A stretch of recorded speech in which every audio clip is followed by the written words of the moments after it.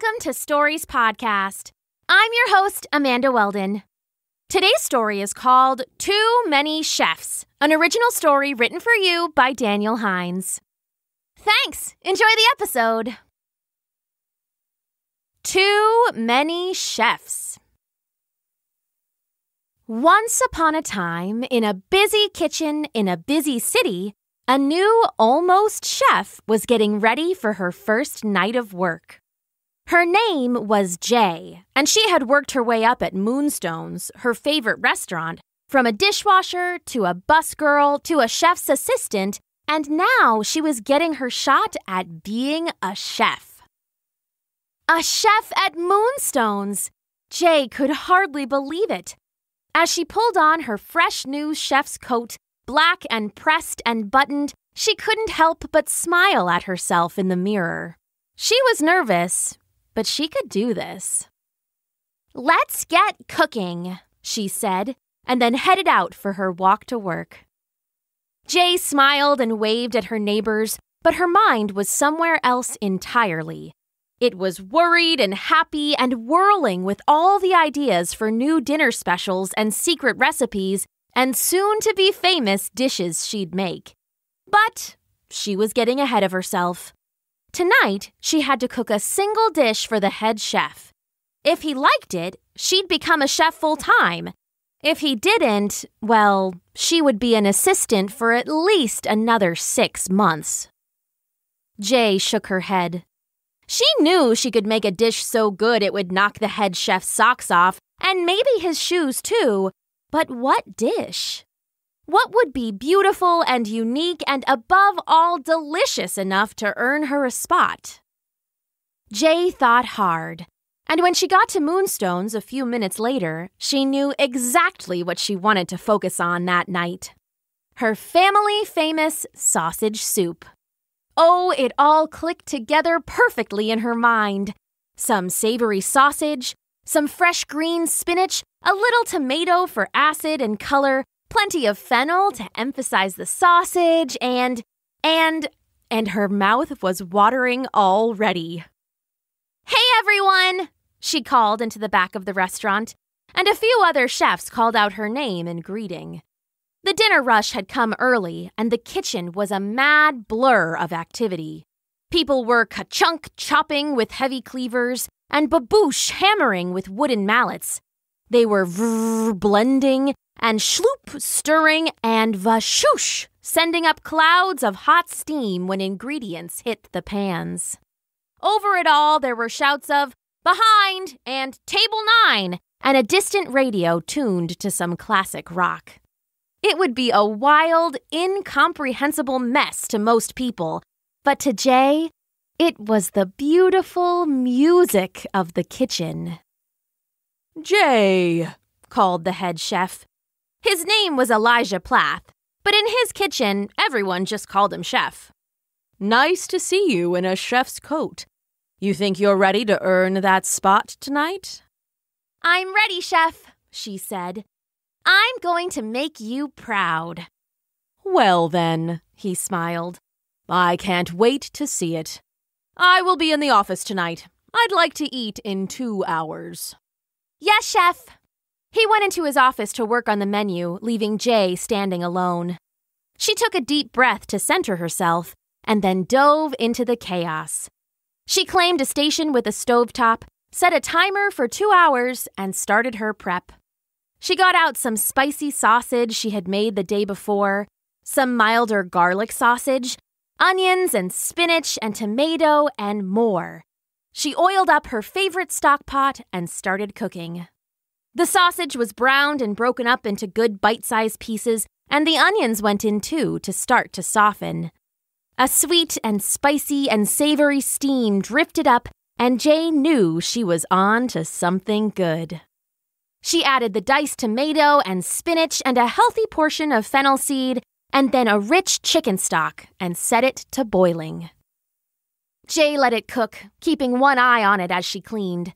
When it seemed good, she poured herself a bowl to try and set it aside to cool. It must have smelled good, because the other chefs, the ones who had already passed the test, started nosing around her station. You're going for chef tonight? Asked Albert, who had worked in kitchens for nearly 30 years. Do you mind if I take a taste? That would be great, Jaye said, fetching a wooden tasting spoon. I'm pretty nervous, but I think I have a good soup going. I'd love the feedback. Albert nodded and took a big taste. He said, moving around his lips. Well? Jaye asked, nearly bursting. It's good, Albert said, but it needs a little more heat to go with that spicy sausage. Here, let me help you.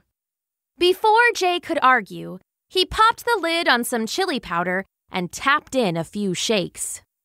There you go, he said. I wish you had asked, she said. I'm a chef. You're still just an assistant, he said. You should be grateful for my help. Of course, Jaye said, not wanting to waste time on an argument. Thank you. He walked away, and Jaye hurried to take a taste of her soup.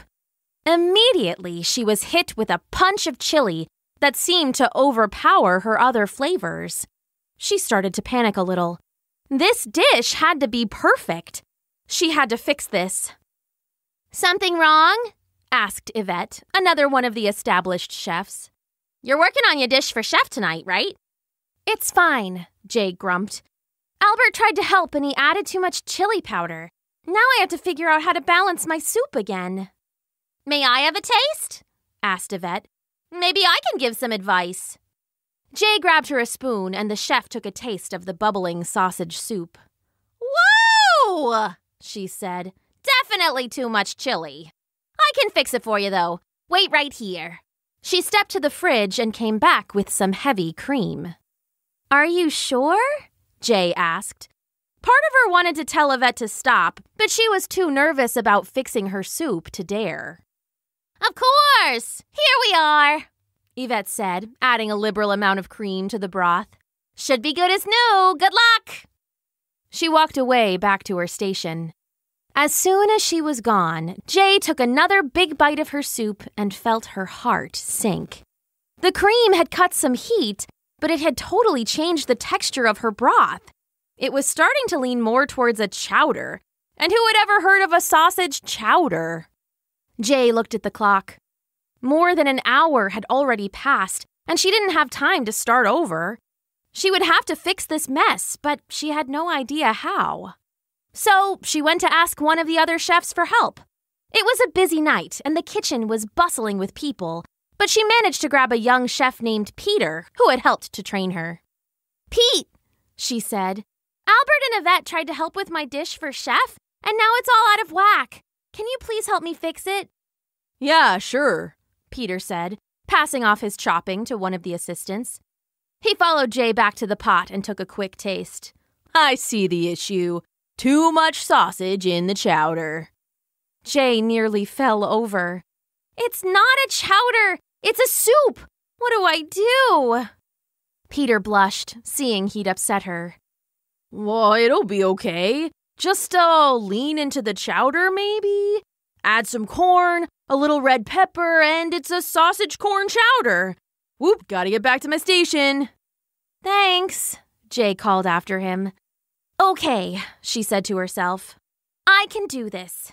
Let's lean into the chowder. We can pass this test. She added the corn and the pepper, but it didn't go with the spinach well, so she added some potatoes to round it out. When that didn't work, she must have looked desperate because the other chefs in the kitchen started to come and try to help. First, they thought it was complicated, so she could thin it out by adding some more chicken broth, and that sounded okay. But then they added some octopus, too, saying it had all the right notes for a seafood bisque. The next chef thought it was too fishy and added ketchup. Jaye tasted her sausage chili soup corn chowder seafood bisque and almost had to spit it out. She was near tears now. How could she fix this for Chef Plath? Well, the other chefs saw her nearly losing it, so of course they all came to help a little more. Before Jaye knew it, She had a sausage chili soup, corn chowder, seafood bisque, spicy snail, pineapple upside-down cake, salsa verde, carbonara, sweet and sour gumbo, and a terrible sinking feeling in her chest. When the 2-hour alarm finally went off, she poured a bowl without daring to taste it. Knowing that it wasn't going to pass and that she had messed everything up, she sat the bowl in front of Chef Plath without comment. "A soup? An interesting choice," he said, picking up the deep belly spoon. "Does it have a name?" Sausage chili soup, corn chowder, seafood bisque, spicy snail, pineapple upside-down cake, salsa verde, carbonara, sweet and sour gumbo was what she wanted to say, but instead she just said, "I haven't named it yet." Chef took a heaping spoonful, eyeing the strange colors and random ingredients, and then took a big bite. And he smiled, and then squinted, and coughed, and spluttered, and puckered his mouth, and winced, and finally, with great effort, swallowed. "That was not good," he said. Jaye wanted to cry, but she made herself hold it in, at least until she was alone. "I'm sorry, Chef," she said. "May I go?" She turned to leave. "Jaye, wait," Chef said. "You are one of my most talented young assistants and will surely be a great chef. But what happened here?" "Well, I was nervous about my soup. It was a sausage soup originally, and I asked for the opinions of the other chefs. One said spicier, one said milder, one wanted cream, and another suggested fish, and it just kind of got out of hand from there." Chef Plath smiled and shook his head. "Ah, we've all been there," he said. "Listen, they say too many chefs will spoil the soup. Have you heard that?" Jaye shook her head no. "It's good to look for guidance, but people have different opinions, especially about taste. Food is subjective. Art is subjective, and if you try to take everyone's advice to make them all happy, you end up with..." He gestured at the bowl. "Sausage chili soup, corn chowder, seafood bisque, spicy snail, pineapple upside-down cake, salsa verde, carbonara, sweet and sour gumbo," Jaye said, and Chef laughed. "Exactly. Your original soup sounded wonderful. I would have liked to try it." Jaye nodded sadly, and then she snapped up. "1 second, okay?" Chef nodded, confused.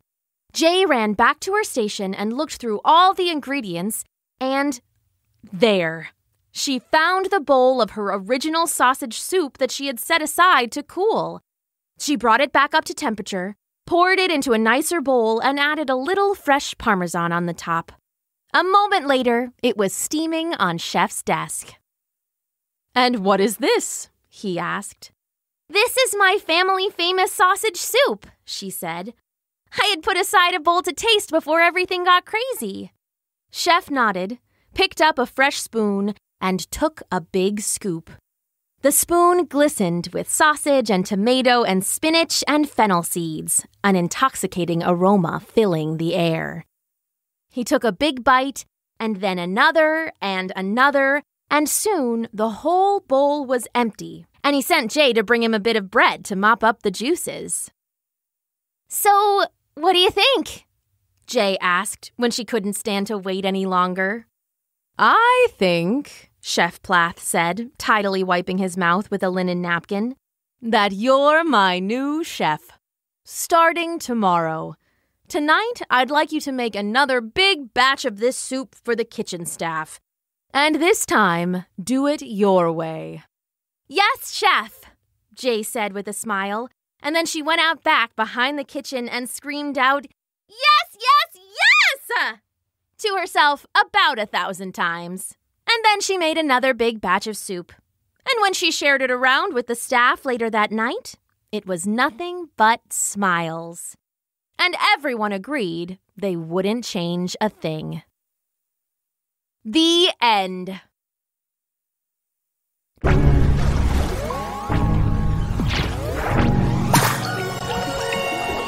Thanks for listening.